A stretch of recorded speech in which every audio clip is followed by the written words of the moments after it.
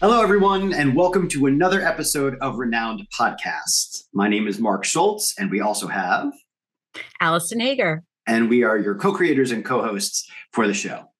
ReNouned Podcast is a podcast for the curious. We dust off the commonplace and we look for shiny new relevance as we challenge ourselves and hopefully all of you to think a bit more critically about the objects that surround us. How do they echo humanity's past, reflect the present, or maybe even foreshadow the future?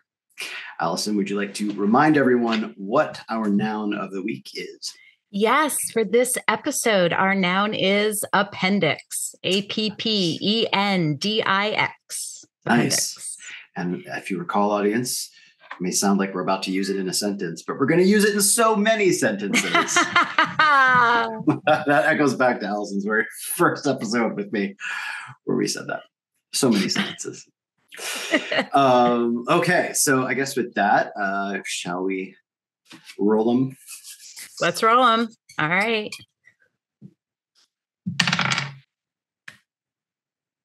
5. 4. So you are up. Like you're on a roll. Yeah, this year. All right, let me get my timer set up for you. Yes, 15 seconds on the clock for your just the hits. Okay. And go. An appendix is something left hanging at the end of a work in case the reader needs or desires more context. But does the evolution of storytelling mean the end of the appendix? Ooh, I'm very intrigued in this. And once again, we went very different directions. Excellent, this is fantastic. Excellent. Okay, you had 4 seconds left, by the way. You're getting really good at nailing those. Faster, something. Yeah. Bigger, better, stronger. Right, go. All right. I have 15 seconds on for you and hit it. I have a new respect for the appendix after the research we've done for this episode. It's small, it's dismissed as useless, it's misunderstood, and yet it can bring down the mightiest of us. Nice. 2 seconds left. Okay.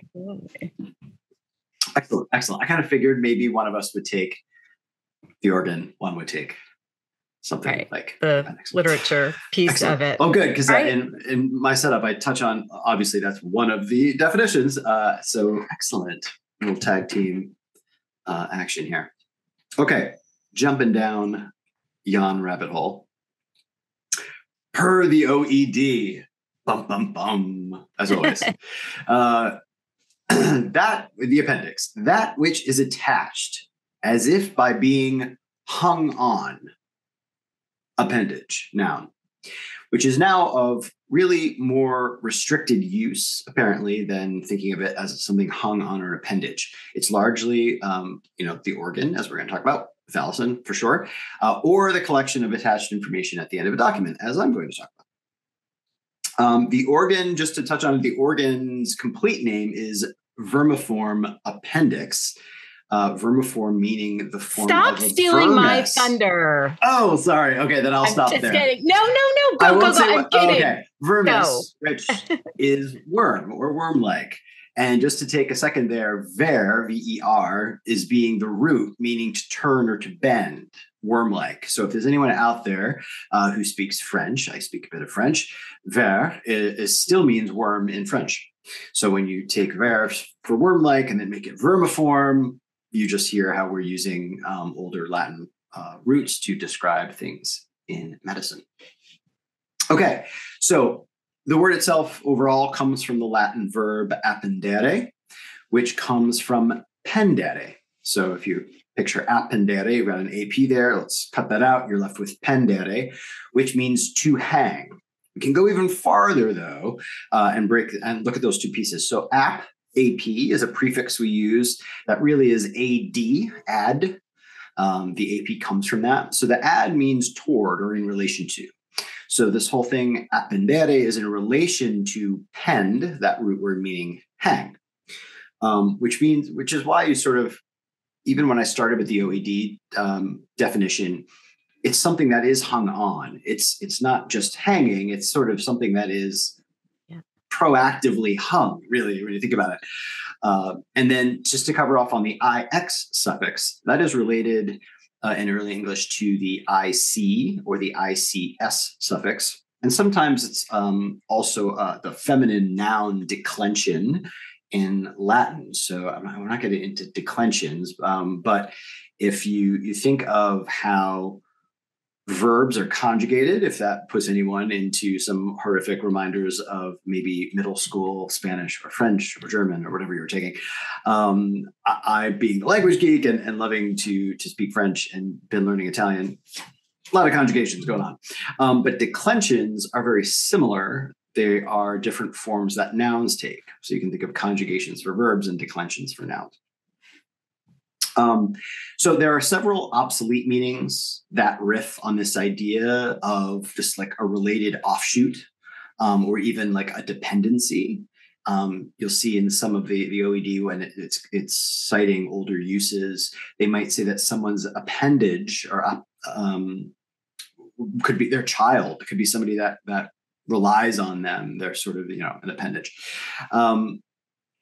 But now again, it's really been scaled back to really the two uses that apparently we're both going to be talking about, one or the other today. So let's take a look at the use that perhaps those of us in the business world would have immediately thought of. I think last episode when we got this word, Alison, potentially, I don't want to misspeak, but I feel like you went right to the organ in your head. And I, for some reason, probably because I was just getting off of work or something and probably had just drafted an appendix in a PowerPoint document, thought immediately of the end of a document. Excuse me. So let's jump in to that, the end of a document or a presentation. So first things first, trivia. It may seem disconnected, but I'll get there why I'm asking this question. Okay. What is the oldest known form of storytelling? Is it A, oral storytelling, B, written storytelling, or C, visual storytelling, or D, none of the above? Oh, I mean, Oral, you threw none of the above in, but I got to go with oral because we have an oral tradition.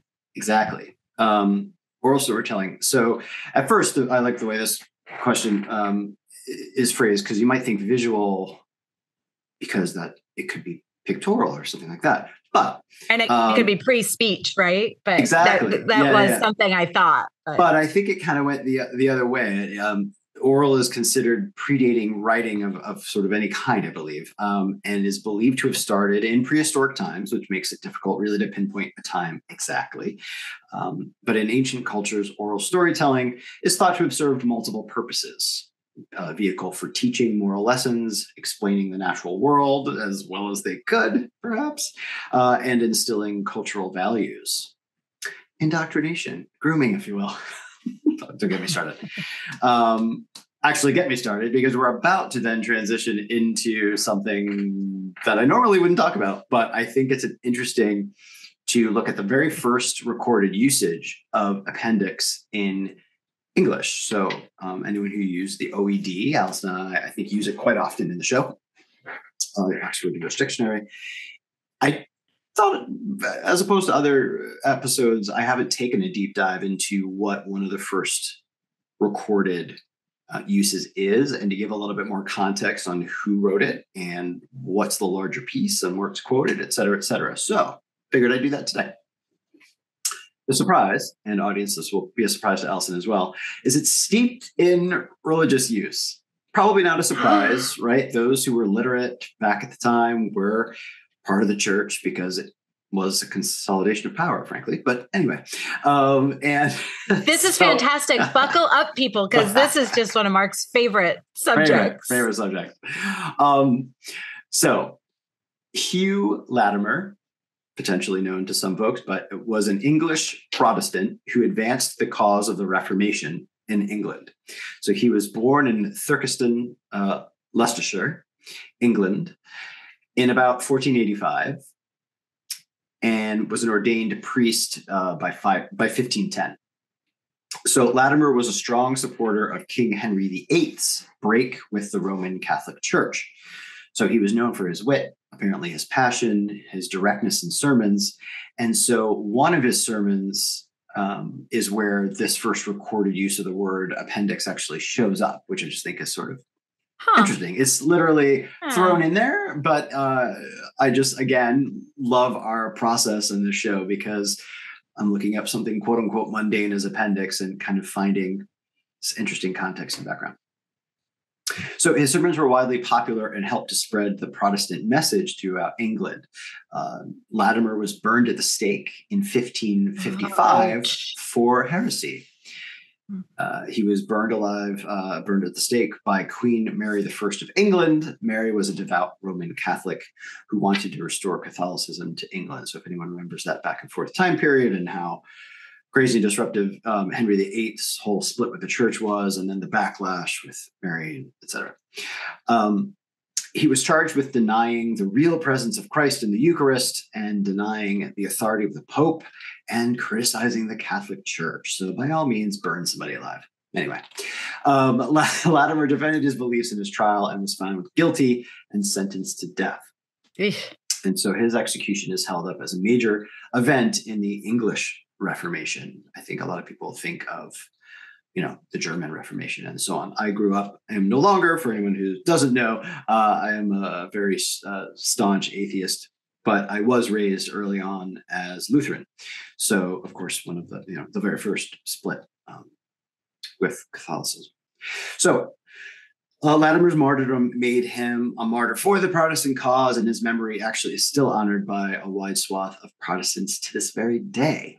So I thought I would read an excerpt from what is known as, it's called the second sermon, but I think at the time, which is interesting, the language geek in me, it means the seventh. I think SEC must have referred to seventh at the time and not second. Don't know the background on that, but so this was recorded in the 1500s. So I had some fun going through this. If anyone has read the older English from that time, the spellings and no doubt the pronunciations are very different. But what I loved was that it didn't take a lot of tinkering for me to actually update the spellings, and I believe everything's accurate. And therefore, this will read as fairly modern sounding English. And this is just a few paragraphs, and I'm saving the appendix for last, but just a little bit of interesting context as he was starting. And now you know the background of what was happening in the country and what he was standing for and the vicious sort of opposition that clearly was coming later while he was burned at the stake. Even as in times past, all men, which were honestly bent to the promoting of virtue and learning, found means that the works of worthy orators, of famous and renowned philosophers, should be by ye, benefit of publishing, redeemed from the tyranny of oblivion, to the great and high profit of countries, of commonwealths, of empires, and of assemblies of men. Likewise, ought we to fetch our precedent from these men, and suffer no worthy monument to perish, whereby any good may grow, either to the more godly administration of politics and civil affairs, or else to the better establishment of Christian judgment. So hopefully I'm reading that with some clarity, a little test of my acting background, but really calling for, as in the past, to save those documents and important things that should stand the test of time. Numa Popilius, who was inaugurated and created king of the Romans next after Romulus, was far more careful and busier in grounding of idolatrous religion, as upon rites, ceremonies, sacrifices, and superstitions, than we are in promoting of Christian religion, to the advancement of the glory due to the omnipotent majesty of God himself. Alison's cringing that I'm even able to say that with a straight face. Who hath revealed and uttered his word unto us by his prophets, and last of all, by his only begotten Son, Jesus Christ, whereby he hath confirmed our conscience, and blah, blah, blah. We don't need that part. But you can see he's really saying if Rome could do it and maintain their documents and so on in this really astute way, why do we suck at that, basically? And I don't mean to talk down to anybody. If you're clearly understanding what I'm reading, I probably don't need to paraphrase, but it's fun. And then the last paragraph. This Numa instituted an archbishop for the preserving of the commentaries, containing the solemnities of their religion with many other appendices, united to the office of the high bishop. And what do we?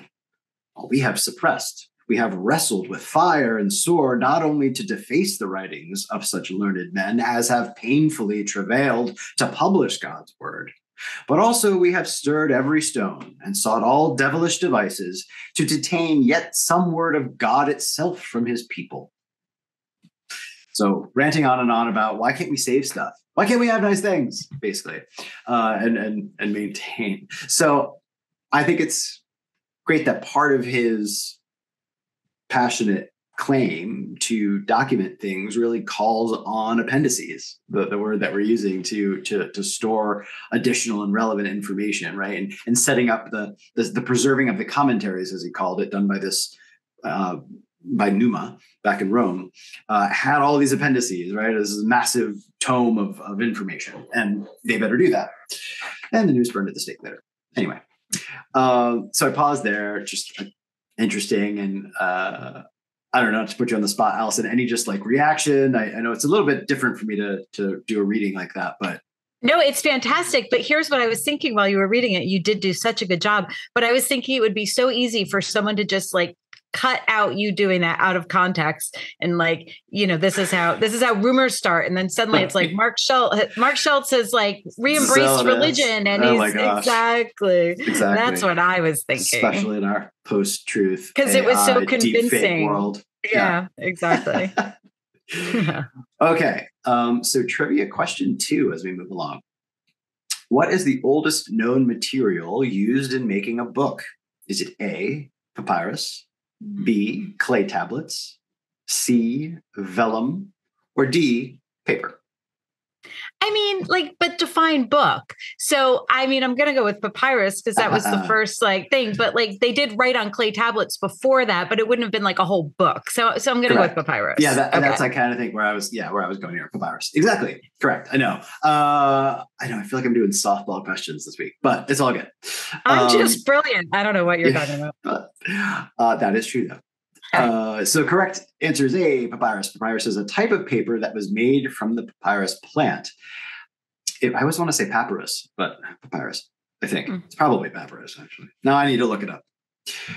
Anyone go look it up and tell us on social media. Giving you homework. It was the first type of paper to be used for books, and it was used in Egypt from around 3000 BC to around 100 Common Era. Okay, so this next section, perhaps a little dry, but I want to list something that I found. So when I was taking these different approaches and perspectives on Appendix, right? Honestly, trying to challenge myself to take something that is literally just a part of a document or a book and make it a little bit interesting and teach myself something about it that I, wouldn't have known, or certainly, hopefully, other people wouldn't have known. And I started to think, I don't really know all the parts of the book, like what is considered a book. So I'm going to list these. Go with me here. It's about 30 things, but I'm just going to read them. Some of them are only one word each. What? But it's really quick. I'm not going to describe them. I'll just list them off. And you'll kind of see where an appendix would naturally fall in sort of an expected publishing order. Okay, so this is from the Author Learning Center. And the front matter are elements of an order of a book. So as I read through these, kind of see if you can picture the last time you read through a formal book, as you're flipping through all of it from start to finish. Those things you might have bypassed, those things you might not have known the name of, et cetera, et cetera. This would be like if an author had everything stacked to the gills in here. So front matter is the first section. I'll read that. Then there's the text elements, like your actual body of the book. And then there's what they call the back matter. Front matter, half title page, series title page or front piece, the title page, copyright page, dedication, if you've had those authors that have dedications, an epigraph, a table of contents, a list of illustrations, a list of tables. Then you would have a foreword. Then you would have a preface. And so the difference there, right, is sometimes the foreword and the foreword are generally not be written by the same author. The preface generally is. Acknowledgements, introduction, abbreviations. So just picture, right? If somebody really went to town with this, this is why if you're anything like me, I'm like taking a whole inch of the front of the book and being like, I don't need to read this. But then I feel guilty and like I should if I want to understand the context and blah, blah, blah. Anyway, so those are all the front matter pieces. Text elements in order. Another half title page, in case you forgot after all that other stuff. What the hell are you reading? 2, introduction or prologue. 3, your text divisions, everything we know, parts, chapters, sections. 4, a conclusion or epilogue. And then 5, an afterword. You probably go to town on what the subtle differences are between those things. Did you know there were? Look it up. Then the back matter. Appendices, woo, or an appendix. Appendices being the plural. So now we kind of understand where they are. It would be generally the first thing past the actual body of the text in your back matter, but it's the first about 11 different things that can be in the back matter. So appendix, then you would have a chronology that could be in the front matter if they wanted, endnotes, the glossary, a bibliography of references, a list of contributors, illustration credits, indices, a colophon, errata. It's my whole life is errata. Just kidding. And then 11, about the author or bibliographical note about the author. So I just put that in there. I realize it's a little dry, but I kind of like just understanding where an appendix really should fall, because it dawned on me as I was reading through this. I was like, where generally is it supposed to go? Is it really the first thing? I thought it was the very last thing, but it is not. And why that is actually is the appendix. This becomes relevant for where I go next. The appendix is really meant to be that supporting and relevant information. So although things like the foreword, a preface might give you an author or a secondary, a third party's view of the work, about the work, the appendix really is extensions of the work or relevant backup material that could have actually probably been worked into the main text if needed, right? So it's a little bit different, sort of relevant, super relevant context that really could be activated and brought in if needed, as I said. So we're going to talk a little bit about that after Trivia 3. Uh-oh. What technology superimposes a computer-generated image on a user's view of the real world, thus providing a composite view? Where are you going with this? Is it A, virtual reality?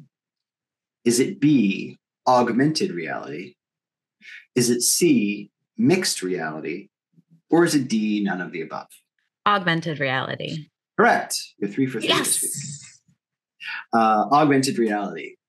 So here's, I love your question. Where are you going with this? Here's why an appendix made me think of augmented reality. And where I go with this is a little bit bizarre.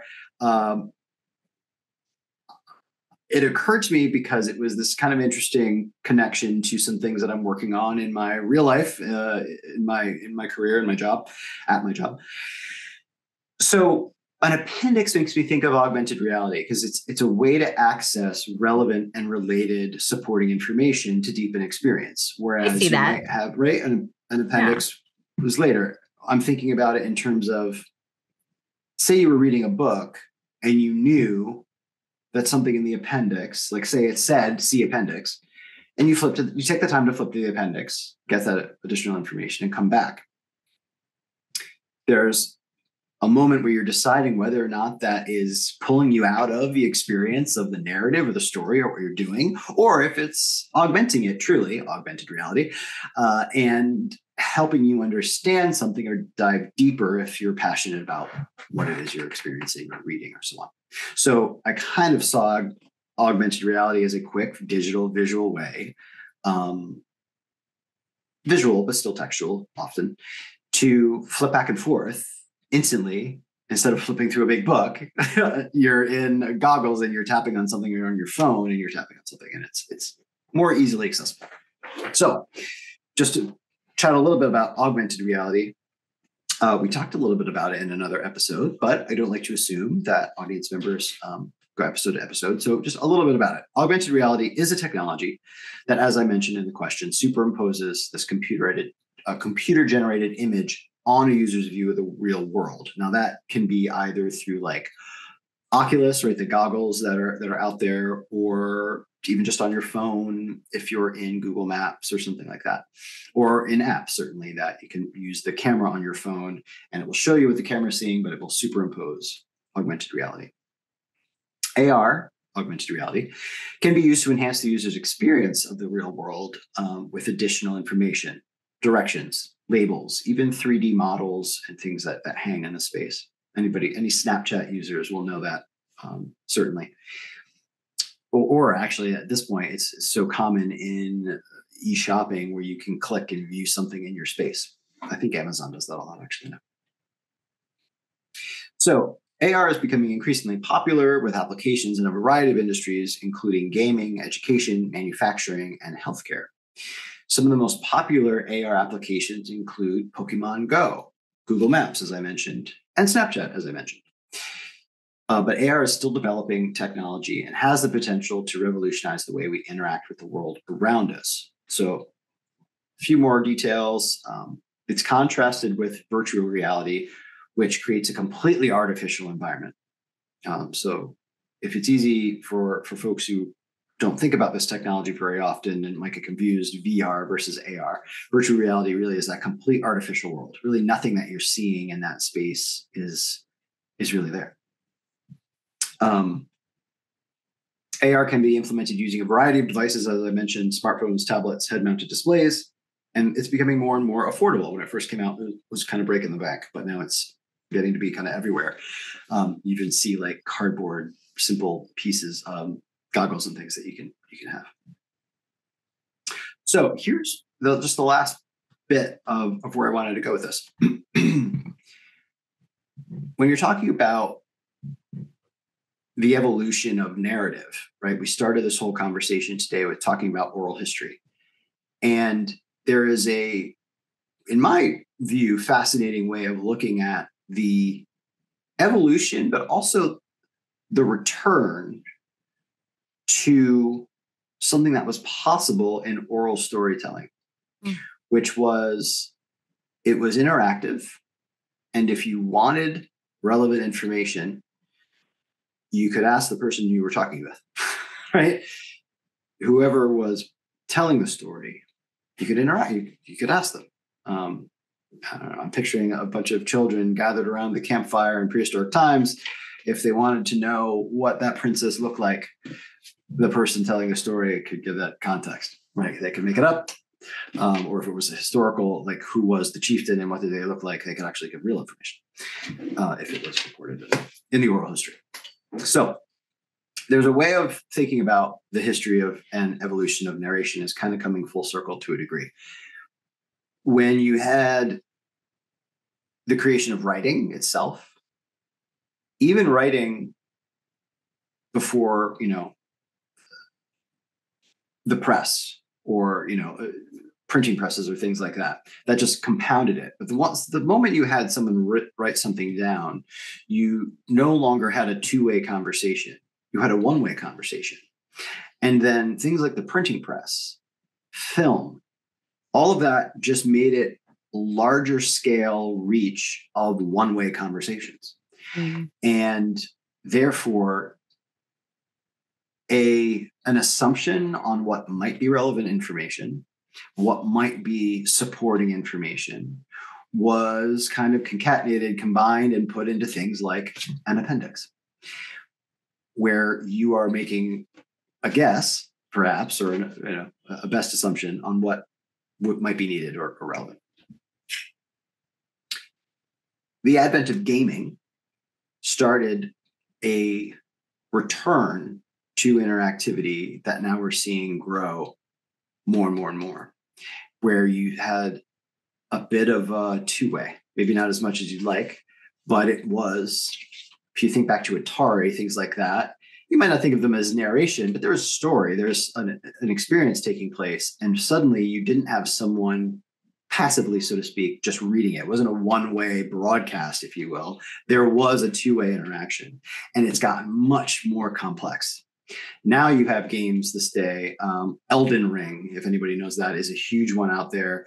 You really have AI-powered adaptation and distinct trees, logic trees and of experience, where narratives are being told and experienced very collaboratively, where you could have maybe not the same outcome as the person playing the game in the house next to you.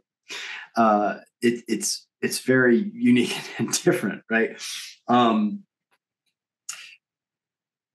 So that's where I kind of see like this return of the relevant information. If you're in a game like Elden Ring, or another one is Grand Theft Auto 5, where another one is Detroit Become Human, all of these things, like the choices you make in the game with these, what they're called NPCs. If you don't know that term, that is a non-player character. So not somebody who's playing the role. It's a quote unquote bot, a robot. It's a character. And they have gotten more and more advanced.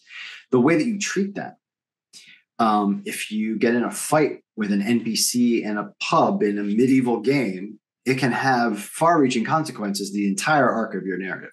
But also, to bring it back to Appendix and sort of what we're talking about here, if you wanted to sort of continue on the story, the main text, if you will, you can do that and never sort of go down the highways and byways. But if you wanted, quote unquote, to access what might have been in an appendix, if you were reading a book, and actually ask a character a secondary question, or go on what you might hear the term side quests. That's kind of hitting the popular culture with social media and so on. It's like, oh, I side quested that. That's all coming from gaming technology, where rather than follow the main quest of the story, I don't know, you go off and help a farmer catch a sheep that he lost, and it gives you extra money in the game, or it does whatever. But these side quests or additional information, I think, are now a much more interactive way to slice and dice what would have been a printed appendix into an experience in a game, much like augmented reality to a degree. There is a level of that in these games. These games are not augmented. They're virtual, really, these days. But you know what I mean? Like, if you looked around in a pub, the game might tell you and indicate to you somehow that, oh, this book that's lying over there on the shelf is one of the books you could read. You can choose to go read that. So it's like bringing the appendix forward. Anyway, I think that's, I don't know, just kind of interesting and fascinating that to me, that something that evolved way back when to be the last piece, as we talked about, the very first part of the bookend matter of a book, largely because you had lost the interactivity and two-way street of shared narratives, is now coming back, and is much more tangible as an experience, and where all that information lives around you in something that isn't separated in another section, is where I was going. Yeah, I almost jumped into my big question on accident, but that's my gig for this. That's great. I loved it, Mark, especially since I didn't go that route at all. And it was making me think when you were talking about PowerPoint. I mean, who likes PowerPoint? Nobody likes PowerPoint. But I remember back in the day when I used to do a lot of PowerPoint presentations, I definitely always started with a bigger deck than I ended with, because you do the deck and then you end up going, you know what, this information, it's good information, but not everyone necessarily needs to know it. I need to be getting a few points across. Let's put it in the appendix. And I think my appendix always grew larger than the body. Right. So you could refer to it, but I somehow needed to get it all in there first and then pare it down. But I love thinking about the oral and two-way, and how it really was a two-way conversation, and you could get all that information without the storyteller having to worry too much about how he was, building it in. That was great. Thank you. Absolutely. So, all right, let's switch to your. All right, I'm going to get into the guts of it. Okay. I love that was delayed. So I of course went a very different direction. And as Mark has already taught us, appendix derives from appendere, from the Latin. And as Mark said, it was very much like a proactive meaning. So to cause, to hang on, or from something. And that is exactly what our appendix does. It's an organ. It's worm-like in appearance, as Mark has also already taught us. It averages about 3.5 inches in length and just a 1/4 inch in circumference. So this tiny little worm hanging off of our intestine. And the first description of the appendix was reported in 1522 by an Italian anatomist named Berengario da Carpe. And you'd think, or I thought, we might have figured out it existed prior to the Renaissance. I mean, that seems pretty late, like in human history, to realize that we have this organ. But for much of our human history prior to that time, especially during the Greek and Roman empires, human dissection was prohibited. So Herophilus, this was a 4th century BCE physician, and he is known as the father of anatomy. And he got around this dissection prohibition briefly. In fact, he's widely believed to be the first to carry out systematic human dissections. We know that the ancient Egyptians would pull out organs for mummification, but he was doing systematic dissections of human bodies to really start to understand how our anatomy worked. Unfortunately, sometimes in the form of vivisections on human prisoners, and vivisections are dissections of live organisms. So he did some kind of evil things in the pursuit of knowledge, I'd say. But there was only a 30 to 40 year period during his lifetime where dissections were actually allowed. So Plato, who had lived in the previous century, since Plato, it was thought that the soul inhabited the human body. Thus the ban. Thus, kind of, even if the body's dead, it's, sacrosanct and you can't be cutting it up. So they put that into place. And that lasted until the Renaissance, which I found fascinating, just a really long time in a lot of places. So anyway, he did get to do some dissections. But even though he was able to conduct a few, my guess is he was busy discovering much bigger things, right? Like, so he's credited with being the first to describe an understanding of female reproductive organs, of cardiovasculature, the nervous system, et cetera. So fast forward about 600 years. So there's a man named Galen. He was a 2nd century Common Era Roman physician. And it's actually his detailed studies that provide the vast basis of human anatomical understanding up until the Renaissance. He was dissecting animals because of this prohibition on dissecting humans, primarily Barbary apes, which are a type of macaque, and they don't have an appendix.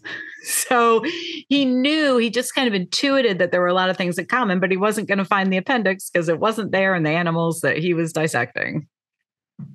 In fact, less than 15% of the 361 mammalian species do have an appendix. So it's pretty rare, actually.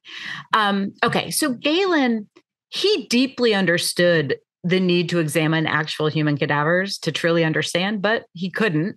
He did, however, encourage his students to examine bodies like decomposing corpses that may be washed up on shore from a shipwreck, or dead gladiators. You can't touch them, but maybe just watch for a while. I'm glad you brought that up. I was just going to ask. I was like, well, what about when, this mysterious soul leaves? Okay. Yeah. Yeah. So he wanted to do it. Like, he didn't have any feelings of not wanting to, but he didn't also want to be thrown in prison. So that's what he did. So he also, like Herophilus, was busy with larger tasks anyway. Like, he documented for the first time, the entire pulmonary system. So no time for little tiny organs, right? Even if he had seen one. So thus the vermiform appendix, which is its official name, wasn't formally identified until 1522. And the first successful appendectomy didn't happen until 1735. And the surgery was completed by a Frenchman in London. His name was Claudius Amand. And he performed the surgery on an 11-year-old boy. No antibiotics at the time, no anesthesia. 4 grown men had to hold the boy down. He lived, but imagine that horror, just having someone cut into your stomach and remove your appendix. But he lived. So since its discovery, the appendix has mostly been thought of as a fairly useless vestigial organ. Even Darwin said, it's just vestigial, it just came to us from somewhere else. But relatively recent research, I'm talking the past 20 to 40 years, has preliminarily pointed to evidence that the appendix may play a pretty big role in our immune response, especially in regards to harboring good gut bacteria. So it's sort of a safe house. So when you have to reset your good gut bacteria, that's what's happening. The appendix is injecting that. A lot more study is needed for scientists to really understand that, but that's the current thinking. But regardless, for most of us, the appendix is just most well known as a pesky organ that you never think about until you develop appendicitis, which, if not treated, can kill you in pretty short order. In the Middle Ages, they didn't know what this was. It was called the side sickness. So they didn't know why it was happening, but they knew it might kill you. These days, appendicitis affects around 7 to 9% of the population. That's US and Europe data. Not sure what the global data is, but mortality is below 1%. So it's really not too much of a big deal these days. Interestingly, men have a slightly higher likelihood of developing it. I don't know why, but I just wanted to throw that in there. Okay, so what happens is that the appendix gets inflamed and infected. So this is caused by maybe a buildup of mucus or parasites or fecal matter, and then bacteria really quickly multiply in these mediums. And so the appendix now is swelling up with bacteria. And if it then ruptures, you get peritonitis, which just means an infection of your abdominal cavity, which will kill you if not treated, right, will very quickly lead to sepsis. So getting the appendix out before it ruptures is ideal. How do you know that you need it out? The list of symptoms is very confusing and contradictory. So the most common and recognizable symptom is pain in your lower right abdomen, right? Everyone, I think, has heard that. That's why it was called the side sickness in the Middle Ages. But also, there can be like severe gas and bloating, or severe difficulty passing gas. There could be severe constipation or severe diarrhea. Like none of these things are going to lead you to think, you know what, I probably have a problem with my appendix. Oh, it's freaking me out because I always assumed it would be like searing pain where you're like, I obviously have to go. I think if you have lower right abdominal pain, then that is like the key thing. But these other things can happen without the pain. So there's also, nausea, a mild fever, vomiting, a loss of appetite. But all of those things, right, could be attributable to a virus or some lesser bacterial infection. So that freaked me out a little bit, never having had a appendicitis. I assume you haven't either, Mark. All right. But at least if you do identify it, it can be pretty easily treated. Back in the olden days, however, like this tiny organ that we don't understand caused all sorts of problems. We don't have mortality rates over the centuries because how would that have been documented accurately, right? They wouldn't have known that's what killed somebody. So we just don't know. But it reminds me a lot of a conversation I had with one of my best friends back in middle school. And it's a conversation I imagine lots of kids like come to at some point. And that was the realization that we probably wouldn't have survived childhood, like back in the days of hunting and gathering. Her eyesight was so bad, even at that young age, that she just assumed she would have been like left in the corner of a cave to die. Like she wouldn't have been for real. And I had like pretty severe anemia and migraines. So like enough said there, right? Like I'm just going to be more of a burden. Think about like if you have a family member with asthma, right? Like all of this. I had 2 bouts of what's called peritonsillar abscess before I had my tonsils out. And I didn't know that it comes by another name called quinsy, which is what killed George Washington. Oh, so interesting. Yeah, it was such a bad abscess infection that had it ruptured in my neck, actually, it would have been damn near sepsis level. Like it was really, really serious. And I didn't realize that. So I hear you with that whole like, would we have made it without my don't know how we would have made it. So there's so many things, right, that would have made us like less suitable for survival. But on top of that, like one burst appendix, your chances of survival were slim. So if you had the side sickness before the 18th century, here were some of the varied treatments you could look forward to. Oh, great. Yeah, it's fantastic. So large and repeated bloodlettings. So just make you weaker. Laxatives. Okay. Like I see that, like, they're like, oh, something's going on in there. Maybe let's clean it out. Opiates, at least with the opiates, like they're helping you with the pain, right? So all for it. My favorite, they would, for some period of time, the application to your abdomen of a young, healthy animal split open and then like laid over your stomach. I don't know what it was supposed to do. Maybe draw out the ill humors. Just going to say osmosis of some kind. Exactly. Obviously none When of this are they cutting out the demons? I thought for sure there was going to be demons. Exactly. I'm sure there was, right? It just didn't make it into the scientific literature. So none of those things. That was if you lived through it. Then they were like, if you lived through it, that means you have demons. They protected you, so they kill you anyway. Yep. I think that probably is accurate. So none of those things actually helped. So here was the deal. If you were lucky, your omentum would save you. Mark, do you want to tell the listeners what an omentum is? I'm just teasing you. I never knew. It's playing off of omen. I'm just kidding. So I don't know. This is so exciting to me because I learned something, like I never knew this, and it's so exciting. So the omentum is actually a large layer of tissue. It lies on the surface of our abdominal organs. So basically on top of our abdominal organs. And it looks like a tissue. It looks like fat, right? But it acts like an organ. So it has a major role in immune regulation and tissue regeneration. It's known as, quote, the policeman of the abdomen.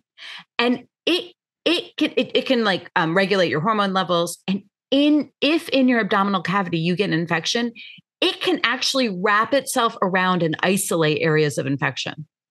It just sounds like an alien to me, right? It is. Yeah. I never knew we had this. And so that was your best bet as a caveman, like up until the Renaissance.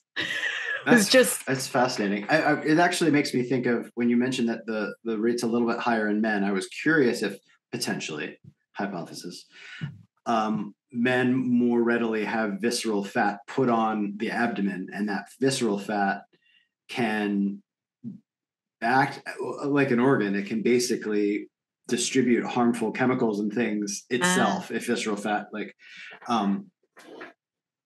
is too compounded and too much. So I was just curious if that could be because it's right in that area. Maybe it disrupts that type of protection as you're mentioning, or it does something to the appendix. And who knows? Like, unfortunately, there's not a ton of research here because, again, for so long, scientists are like, this little organ doesn't do anything. And now mortality is so low. I mean, incidents are so low. And then on top of that, mortality is so low. So they just don't worry about it that much. Okay. But we're not back in the olden days anymore. We do have a medical treatment, assuming the problem is identified. So, no, don't fret, anyone. But even so, even today, even though, pretty low occurrence, as I said, and very low mortality, people in certain professions are required to have their appendix removed, even if it's like 100% healthy and playing nice. Pilots. Any guesses, Mark? Pilots. No, it's a great guess, though, and it's kind of close. You want to take another guess? Kind of close to pilots. Who can't suddenly drop dead? All I can think of is pilots. But pilots always have a co-pilot, right? So. Oh, right. Train engineers? No, but you're definitely you're thinking the right way. Astronauts. Because if that happens in space, man, you are just out of luck for so long. Yeah. Yep, usually. You're out of luck. Also, doctors who go on expeditions to Antarctica or the Arctic on research missions, not everyone has to have it because there's always a doctor on staff with scientific research missions, but the doctor, him or herself, will have to have their appendix removed beforehand because if there's ruptures, no one can save them. And then there's no doctor. So that was really interesting to me. And the other one I came across was residents of this little tiny town called Villas las Estrellas. It's Hamlet of the Stars in Spanish. It's a Chilean settlement in Antarctica. So most quote unquote settlements in Antarctica are research stations where people come and go, right? Scientists go and stay for a matter of months and they leave. This is an actual settlement of about 100 people. And it's mostly researchers and then Chilean military, but a lot of them bring their families and stay for years at a time. And I found some really cool pictures that we'll put in the show notes. But the nearest hospital is 600 miles away. So let's say you're serving in the military and you want to bring your family, even your children would have to have their appendix removed because there's just basically no hope. So this got me thinking about all the past and current explorers who set off for months, right, on adventures of daring do. Maybe they should have their appendixes removed as well. Or like how many did die stranded somewhere of appendicitis? We wouldn't know. Right. Yeah. Or so maybe there is some record. Right. Well, it's very perfect that you said that because elective surgery is always a risk, of course, any type of elective surgery. but in my mind, is that as big a risk as potentially dying in the Himalayas because you can't get to a hospital, for instance? But then I thought, I imagine these folks like NIMS, we talked about in our episode on height, right? They know they can meet death at any minute doing what they do, right? They're doing some pretty crazy things, like mountaineers, for instance. But they kind of believe that their mental and their physical training, it's going to help them survive these challenges and dangers that they know they're going to face. But our little friend inside of us can get nasty at any minute, right? There's no amount of training. Right. So it kind of got me thinking just what you said, Mark. I thought, I wonder if there are stories about adventurers, dying due to appendicitis or requiring, insanely massive research rescue efforts. So I started down that path. But before I came across any, I came across the story of a man named Tom Crean. And it was so interesting, I stopped right there. And this is how I'm going to wrap up. So Crean was an Antarctic explorer, and he was born in 1877 in rural Ireland. And he was on both Robert Falcon Scott's and Ernest Shackleton's expeditions in Antarctica. And this is how it happened. He left home at 15 years old and joined the British Royal Navy. And he happened to be in New Zealand with the British Royal Navy when, it's just so interesting, when Scott was about to depart for an Antarctic, expedition. And Scott suddenly needed another man because one of his men punched a petty officer and gets, thrown in jail. So now Scott is down a man. And Crean, he's never been to Antarctica. He just volunteers. So I'll go. He proved so competent that Scott asked him to join him on his next expedition. Interestingly, on Scott's first expedition, Shackleton was also a member, which I hadn't known. And I'll talk a little bit more about these men. But, if you've heard about Robert Falcon Scott, it's probably because you've, read about the race to be the first human to reach the South Pole. And so you also had Roald Amundsen, who was an Antarctic explorer. So in 1911, you had an expedition led by Scott, and you had an expedition led by Amundsen. And they're both just racing to be the first to get there. That was the second Scott expedition that Crean went on. So he was so amazing on the first one that Scott asked him to join all his subsequent ones. So as they're going along, they get to very, very close to the pole, and Scott has to cut his team down to just a handful of men because, there's not enough rations, gotten it this far. Now we have to send the other folks back, make sure they're stocking up the base camp, and they go on. Crean, he wasn't cut, he didn't do anything wrong, but basically he wasn't chosen for the final push with Scott to the South Pole. And he was devastated because they were so close and he was so valued. So he was kind of what? Why am I not being chosen? WTF. Yeah. Exactly. I think that's exactly what he said. But, kind of good for Crean because Scott's entire polar expedition died. So I was just waiting for the other shoe to drop. I'm whose appendix exploded? Exactly. What happened? They all died, as far as we know, not from appendicitis, from exposure and starvation and all of that. But Crean now has to trek back with another handful of men. He survived the trek back to base camp. Along the way, he just completed these heroic feats to save the men he was with, one of whom came down with snow blindness and scurvy on the return, and thus had to be pulled on a sledge all the way back. So now they have barely anything to eat. They're already exhausted. And now they have to basically they have a passenger. All of this was done on a chocolate bar and a couple of biscuits between them all. Just absolutely mind-blowing feats. Clearly no oranges. Yeah, exactly. So 3 years later, in 1914, Crean went again to the Antarctic on Ernest Shackleton's Endurance expedition. And if you haven't read about the Endurance or watched, there's so many excellent documentaries on it. I highly recommend you do. It is such an inspiring story. But long story short, Shackleton's ship, the Endurance, was ice-locked and eventually crushed by the ice floes.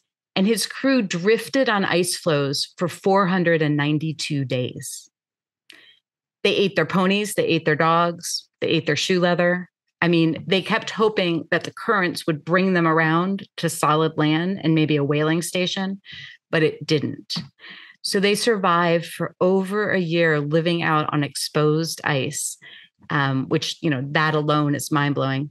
And eventually Shackleton decides they had to make a last-ditch effort, and they were all going to die out there. And they had to take one of the lifeboats that they had salvaged before the ship went down to try to effect a rescue. And so he was going to send this lifeboat out into Antarctic swells to try to get to South Georgia Island. And Tom Crean was chosen to be a member of this small crew. They sailed 800 nautical miles. It's about 1,500 kilometers. The polar historian named Carolyn Alexander says it's one of the most extraordinary feats of seamanship and navigation in recorded history. And we talked a lot about naval navigation last episode with maps. It took 17 days through gales and snow squalls in rough seas. And the official navigator, Frank Worsley, described it as mountainous westerly swells. So they're in a lifeboat. Remember, they're not in a ship. So it's a miracle they survived. They had the barest of navigational equipment, but they made it. They made it to South Georgia Island. I mean, that navigator, I think, probably deserves, right? I keep waiting for when the appendix is going to burst. I know. I love it. You're on the edge of your seat. When is somebody dying? So I promise we're almost there. So they make it. So once they land, though, they're on the wrong side of the island because the currents couldn't get them to the side of the island that had the inhabited whaling station. So somebody has to do a 30-mile trek over mountains to get to the whaling station to get help. Well, guess who? Tom Crean does this. They haven't slept in, weeks. They have barely any food. And Crean and a couple others trekked for 36 hours over glaciers and mountains. It is the first recorded crossing of South Georgia Island, which is just a completely mountainous island. It was completed without tents, without sleeping bags, without a map. They just figured it out. Their only mountaineering equipment was a carpenter's adze, a length of rope, and screws that they'd saved from the ship hammered in their boots to serve as crampons. So talk about feats of daring do. So, and then spoiler alert, goes the and they get help. They go rescue all the other men, and Shackleton didn't lose one man. Just side note, this is not where the appendix comes in. Past decade, maybe there have been a lot of writings on kind of his leadership style that have just been talked about as like some of the best leadership that you could emulate. Okay, so after this expedition, Tom Crean retires from Antarctic exploration, probably understandably, right? Having been on two of the most terrifying Antarctic expeditions in history. And he moves back to his small town of Anascal, and he gets married, and he opens a pub, and he calls the pub the South Pole Inn. And the South Pole Inn still exists in Anascal, Ireland. And I am now putting that high on my list of destinations. So as I said, he settles down, he gets married, he has 3 daughters, and he just settles into this quiet life. And he never talks about his experience in the Antarctic, except to his children. By all accounts, he was like the most humble, kind, mild-mannered man. He was this giant of a man, like physically, gentle giant. Very handsome too, Mark. You'll be interested to hear. I'll post a picture. But in 1938, at the age of 61, his appendix burst. He was taken to Tralee Hospital, but there was no surgeon available. So he was transferred to Cork and his appendix was removed, but it was too late because of the delay. An infection had set in and he died a week later.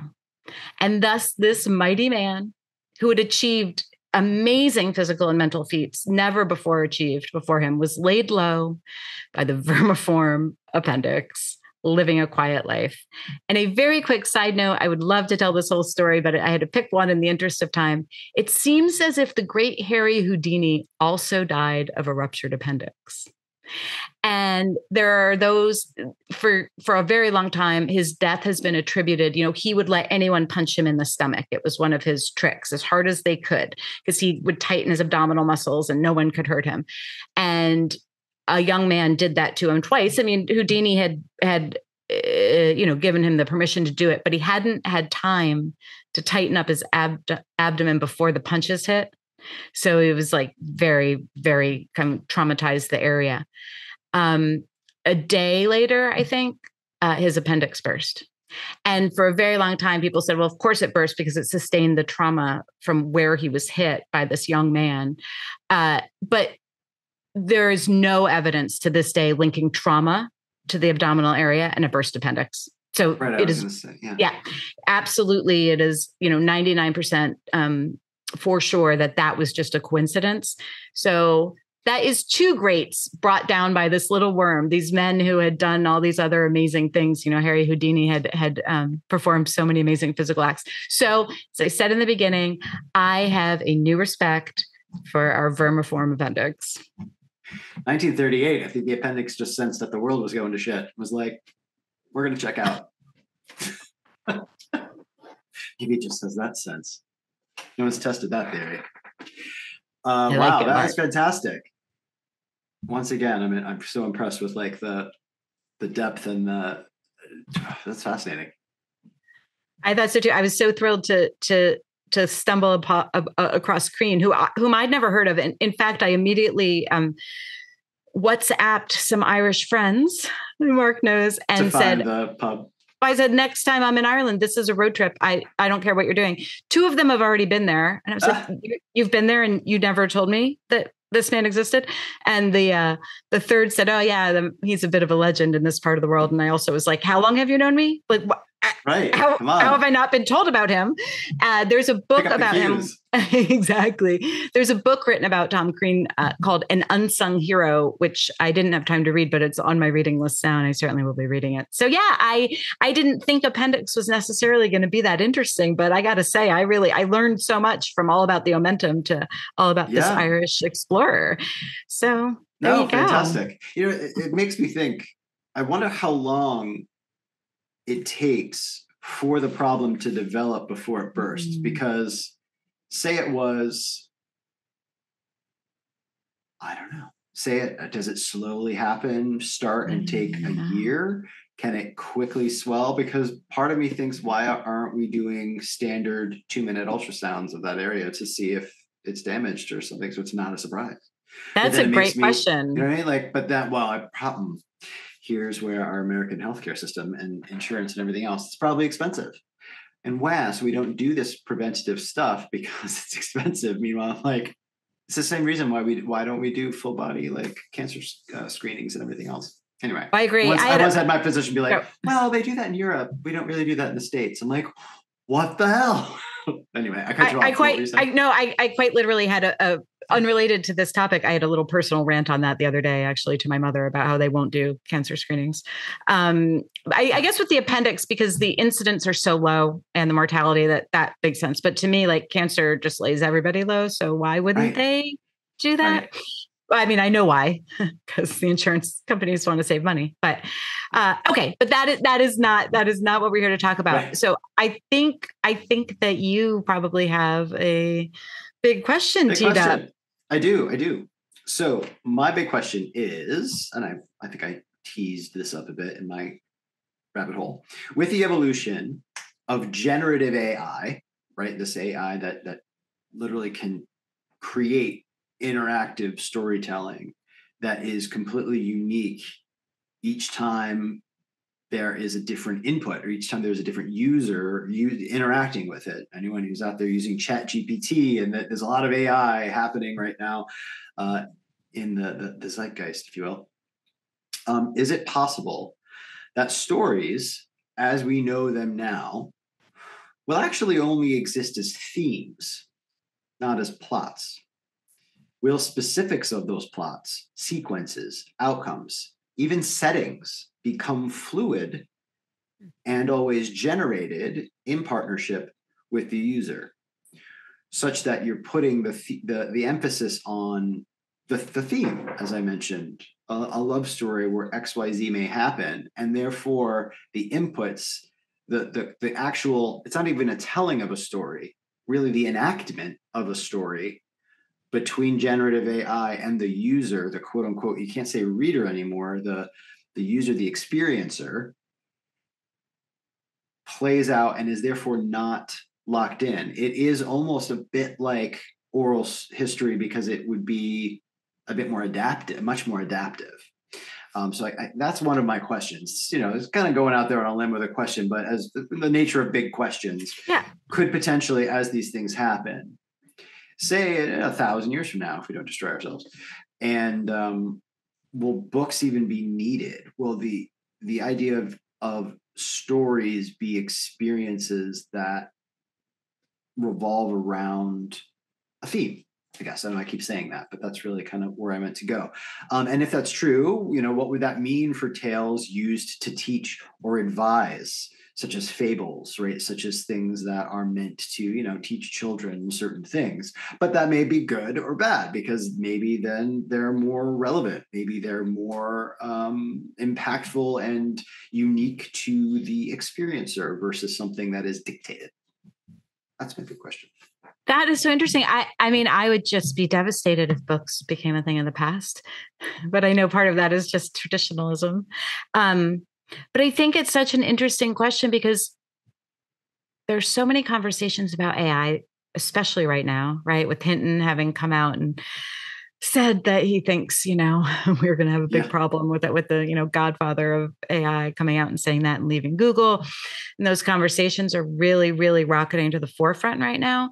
But there is, potential good, and there is potential interesting stuff. And I think what you said, that is so interesting that like now stories can become interactive again, and become part of an experience, which I guess that would be another thing you could argue either way, like how amazing, right? Someone who loves to read, loves stories, that you could be involved in the story as it goes, like a choose your own adventure, except like you've really upped the technology, versus how much does that, like, again, pull people away from real life and real interaction, right? So all the arguments that people make today about social media, this isn't exactly where you were going, but what you were saying also made me think, so there's a writer's strike, of course, currently going on in Hollywood. And one of the big issues that they're raising is the use of AI to generate scripts for screenplays. And I heard some really interesting interviews with some of the writers who were striking, who were saying, sure, like AI is great. It's a great research tool. When you need to understand, you're writing a scene and you really need to understand the details of the example that one man even used. Even that, though, is difficult. Like I will say, it can hallucinate. Anyone not familiar with the term, AI can hallucinate things that are plausible but not real. If you ask for a reference sometimes of ChatGPT, it will give you down to a URL and a title of a paper, but it's generating something that is plausibly the name of an academic paper written by plausibly somebody who may have written in the space, but they never actually wrote it. Because now you have people out there in the academic space, academics being like, I never wrote this paper. I never wrote this. Like, I never did that. Right. And it's crazy. Yeah. It's really I didn't know that. That's it. And this guy said too, he said, look, if I need to understand, his example was, I need to understand more about how a certain governmental agency works. He said, I can ask AI. He goes, but I have to ask it. I think to your point, he's like, you have to vet it. He's like, I have to ask it specifically. I have to ask it in multiple ways. I have to like literally ask it to do a deep dive, all these things. So that was interesting. So he was saying, look, I don't think it's evil. It's a great tool, but studios have started to lean on like going directly to that, which is, I think, a little bit terrifying, that where the human creativity piece will be taken out of the art that not that I'd call every TV show and movie art, but you know what I mean? That the stories we consume. So yeah. Ooh. It'll be interesting. To your point where you said, will books disappear? I mean, potentially. Books could also evolve to be interactive. There's also a spectrum. Those not familiar, there's generative AI, there's predictive AI, kind of the difference between AI and machine learning. Machine learning is more like intense number crunching and predictive models used on data, et cetera. That's been around for a while.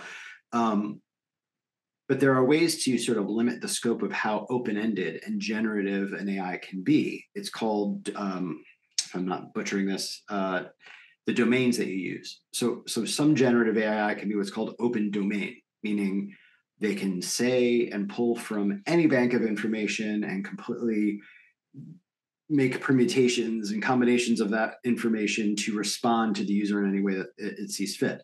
But you can also train on what's called single domain or closed domain, perhaps, where that might mean that the only responses it can have are within a set number, like set parameters. Say, for example, you could say that take the Constitution and provide only the Constitution to a particular AI program, and therefore everything that responds, it could literally just give back responses that are word for word parts of the Constitution, for example. Just to make the point of it's going to be fascinating, scary, but fascinating, potentially great if we can figure out how to size it, so to speak, how to hone in on what we would benefit from. Because I could see, right, in my question, for example, if you took away, you just focused on the theme, the craft could be deciding on the experiences and the themes and the dramatic conflict and questions that going through an experience of this type might raise. It's kind of like writing a play. The central dramatic question is one that is very difficult, kind of a big question unto itself, usually, right? And you're very detailed in how you focus this generative AI to explore that. Then you can trust that it's not going to be too far off of the creator's intent. So you still have like an artist of some kind creating something. But yeah, I ramble on, but it's a lot. It's a lot. It's a lot. That was such a great big question, because it is, once again, we can't answer it. And it's so relevant to right now with AI and the writer's strike and all those things. It is just so relevant. So anyway, I want to take away. How about you? Well done. I'll do mine. And then we'll wrap. But you made me think of something else. I'll just throw in, and we'll put this in the show notes and on the blog, on the website. I saw a show last night that I'll just mention. It was super fun. It's not going to win any, like Tonys or Pulitzers, but it's called Once Upon a One More Time. So it's basically a number of fairy tale princesses. So Cinderella, Little Mermaid, just think all our Snow White, of course, all Sleeping Beauty, all our main fairy tale princesses. And there's a narrator, and they end up, one of Cinderella, who was kind of the main princesses, ends up getting her hands on a copy of Betty Friedan's The Feminine Mystique and wants to change her story, starts to realize how problematic these fairy tales we've all grown up with are in terms of the roles for women. It's very funny. It's just a lot of fun. It is and it's all Britney Spears songs. It's all Britney. Nice. That's why it's called Once Upon a One More Time. And it's just fun and silly and amazing dancing and singing. And also like this great story, especially for young girls who go to see it, about you can change your story. And at the end, the beginning and the end, there's a little girl who's the reader, and she comes on and they're like, the narrator keeps saying, we can't change the story. We can't change the story. And then the little girl's like, I love this new story. So this idea about narratives changing and the way readers interact with a story, less high tech, more fantasy in this case. But I just thought I'd throw that in if anyone enjoys Broadway and silliness. And I love it. Britney Alison, if Spears. you haven't seen And Juliet, I haven't seen it yet. See that as well, because it's a similar type of thing around what if Juliet took a different approach to her relationship and everything else. Yeah. Noting that here. Okay, I'll throw out my big question and then we will wrap up. So I'm going back to like my musings on surviving childhood in caveman day. Obviously, this affected me. I still remember the conversation from middle school. So obviously, my ancestors somehow were hardy enough, right? Because I'm here, like the line survived. So it just got me thinking, are many of our problems now a result of better medicine that gets us through childhood, like undead? Is asthma more common thanks to pollution? Because we've like created it more, but we can survive asthma now because then we also have pharmaceutical companies creating inhalers. Is fitness impacted because we're not physically active, like trying to actually like grow our food and or hunt our food. Should we to some degree be trying to go backward instead of forward? And I know, of course, there are like survivalists and like preppers out there who will say, absolutely, we should be going like kind of back to older technologies. And then there are folks who say, no, technology is the answer to anything. So with all our big questions, I don't think there's one answer, but I was interested in your thoughts on that, Mark. Woo, it's well done. As a big question, I wrap my head around it as a question of dependence. We create these things to better and elongate our health, to elongate our life expectancy. But to your point, in doing that, this whole idea of if it doesn't kill you, makes you stronger. Well, we sidestep that. So we're no longer stronger, and therefore we're getting quote unquote weak, more and more vulnerable. I guess the question becomes the risk of if something were to go wrong, or that we lose what kind of becomes an arms race, right? In my head, it's like you have to maintain, kind of like antibiotics. Our antibiotics have been helping us, but now we don't really fight things off maybe as well as we should, right. But also the antibiotics are being outrun by the evolution of the bacteria and everything else. There's just a lot of things, right? I do though err on this, or not err, I sort of lean towards the point of, if you are somebody alive and you didn't ask to be born and you're here, society should be continuing to do whatever we can to not have those people suffer and die off. We're not like a Lord of the Flies society anymore, where if you can't make it, like you said before, Alison, your friend who was like, I would have been left in the corner of the cave because I couldn't see. We can't do that. We can't treat each other that way. That's horrifying. That being said, do we have an over-reliance on the biomedical versus, I don't even know what this is. So maybe we do, because I don't even have a term for it. Would it be through exercise and exposure therapies, or things that are safe? Exposure. I mean, I think there are a lot of ways to treat even allergies, right? That are, you have to kind of live through it. Exposure therapy to then build a resistance. I don't think people go through that anymore because we just rely on a drug. So yeah, I think it's a combination. I think we're doing the right thing, or doing the obvious thing to sort of maintain a quality of existence for humanity, so we're not left as a child in the cave, but there's maybe more we can do to balance our I think you hit it. I think, as usual, it's right, it's somewhere in the middle. I'll throw in a fact that I learned quite recently. I've always been a little bit, even pre-pandemic, a little bit worried about our overuse of antibacterial soap and cleansers and all that, because the bacteria are winning, folks. Like, we have a lot of things a lot of infections right now that antibiotics are not keeping up with. And I'm convinced we're all going to die from MDR TB, which is multi-drug resistant TB. So I'll throw that little optimistic nugget in there for you. But, using like, fatalistic. I'm not, right, Steve, I'm not fatalistic. Using antibacterial wipes on everything, which really then skyrocketed, of course, during the pandemic. And I understand why. There was a study done, I'll see if I can find where I had read about it a couple of years ago, in a hospital where they're dealing with some of these infections, right? That don't get them because antibiotics aren't going to save you anymore. And they do, absolute floor to ceiling cleaning, right, with bleach and antibiotic wipes. And studies have shown that doing that versus just opening all the windows in your home for an hour reduces the bacterial load more than wiping down with antibacterial wipes. So, right, talk about old school, like, when people would air their house out every, got to get the good air in, and they didn't understand why, but it actually has an effect. So there's my PSA for people just doing some things the old fashioned way. All right. Should we generate pollen in now? Should we generate our new noun, Mark? Let's do it. Okay. Drum roll, please. Our new noun. Wow. Uh-oh. Our new noun is alcohol. Oh,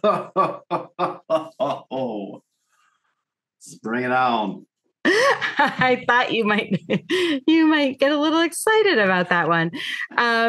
Okay. So any final thoughts? Oh, we have to rate it. And we didn't, I'm so sorry. We didn't revisit our ratings. I have the ratings here. Yeah, go for it. So you, Alison, gave Appendix a 6. How are you feeling now? Oh, I'm going up to an 8.5. I absolutely loved it. I learned so much and I thought it was so interesting. Excellent. I gave it a 3. I'm going to bring that to a 6. Not knocking it out of the park, but I enjoyed it and surprised myself with a connection to narrative. Cool. Excellent. Right. And how are you feeling about alcohol? Oh, let's do... Gosh, there's so many places to go with it, from just the biochemical nature to its societal impact to blah, blah, blah. Let's throw out an 8. Oh, wow. Okay. Mark's going high. I'm gonna throw out a 7. Just do 7. All right. Just thinking of a 6, but we're going to do 7. Okay. Love it. All right. I think with that, if you want to take us on out. Yes, absolutely.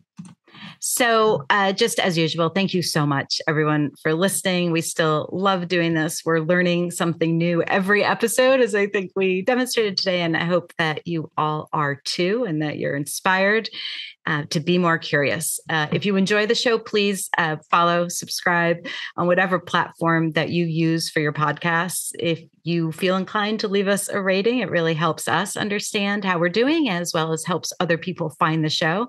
And you can visit us on the web at renownedpodcast.com or on social media at Renowned Podcast. And with that, we wish you well until the next episode. Take care, everyone.